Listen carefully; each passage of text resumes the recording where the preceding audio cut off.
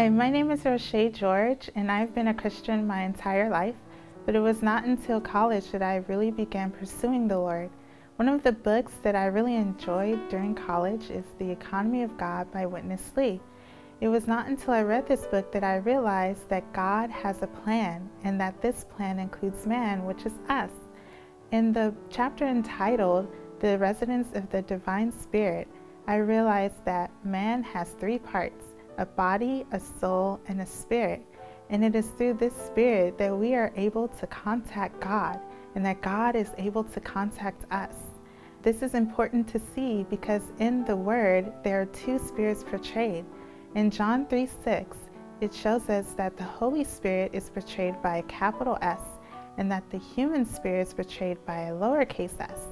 And this is important because we need to know that we have a human spirit, because it is through this spirit that we are able to contact the very God who lives within us.